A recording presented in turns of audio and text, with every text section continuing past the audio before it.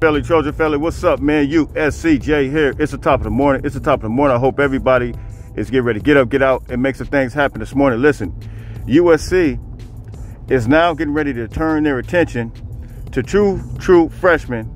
That is Jide, Abasiri, and Carlon Jones.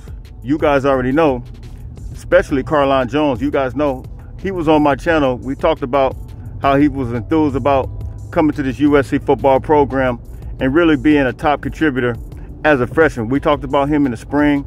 We talked about his big body. We talked about the physicality that he played with in high school. But now we're about to turn our attention as he transitioned into getting some big time playing time. Now, Carlon Jones, you guys know he was in the boot for a while, and he just coincidentally returned back to practice yesterday.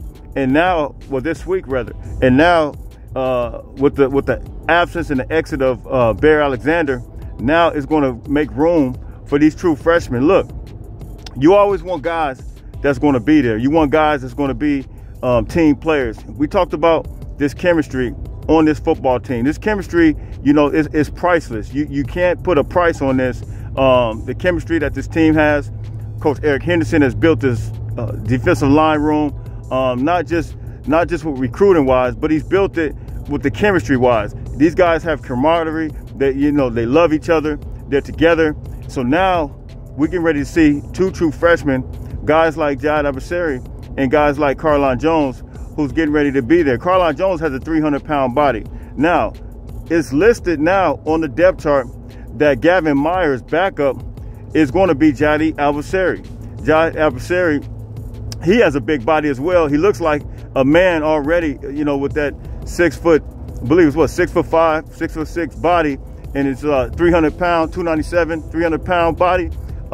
He was making some noises in practice, and then you seen flashes of him this year in some games. And so now we have an opportunity to put both of these guys, and experience is going to be everything. And so I can't even imagine what these guys will be next year. But now when we look at the schedule, these are the two true freshmen that are going to really be the focus. And yes, we have Tomato as well, but these are going to be the two guys that we can really focus on. That's going to be major contributors on this defensive line. It's going to continue to be a rotation.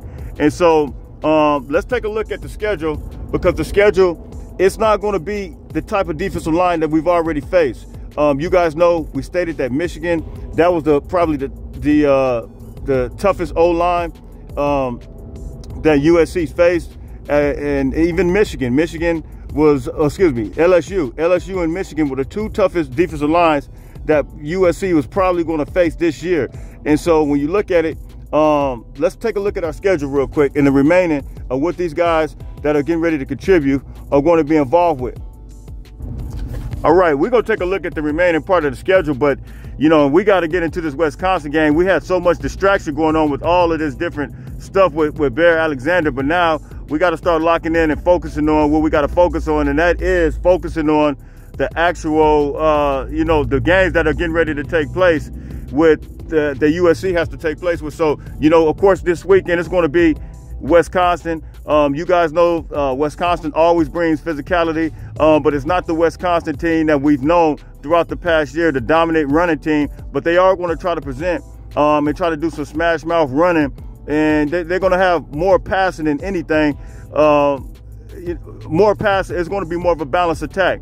It's not going to be the just run like, of course, Michigan was. And so when you look at them, yeah, we're going to have to get down and dirty with it on the defensive front. But I think Carlon Jones and Jide Abasiri are going to be contributors. When you talk about Wisconsin and in Minnesota, we got them. They're not, easy, just a pushover. But I think those guys, both of those guys will be able to move and groove as it relates to that game. But then here's the one we really want to look at, Penn State. You know that they're going to be more of a presence when you're talking about the offensive line, as far as competition is concerned, for those guys on the offensive line. So those are the guys that we really got to get ready. I trust Gavin Meyer. I trust Nate Clifton. I trust everybody that our coaching staff trusts, even Kobe Pepe. We trust him as well.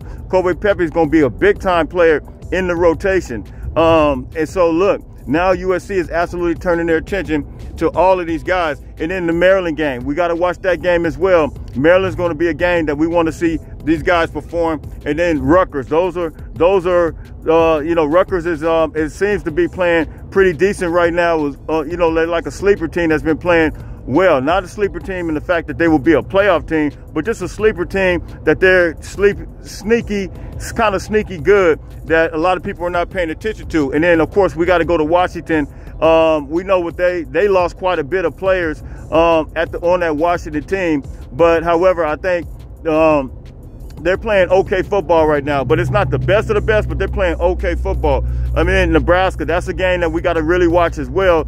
When you see what you see, we want to try to have a major presence in the defensive line to get after a guy like Dylan Raiola. You know that he's slinging the ball all kinds of all over the field. That's a guy that we want to absolutely get after and cause major pressures on. So Nebraska might be one of those teams that we have to make sure we get in that backfield. But then UCLA is going to be that game.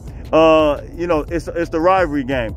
But you know, I don't feel like it's going to be that much of a major factor in these guys not having penetration. But then the game we always got to watch is Notre Dame, because they're going to bring a physical presence. They're going to bring on the offensive line and defensive line. They always do. So look, man, this is the schedule. We're turning our attention now to the freshmen, and look, it's straight up go time with them, man. So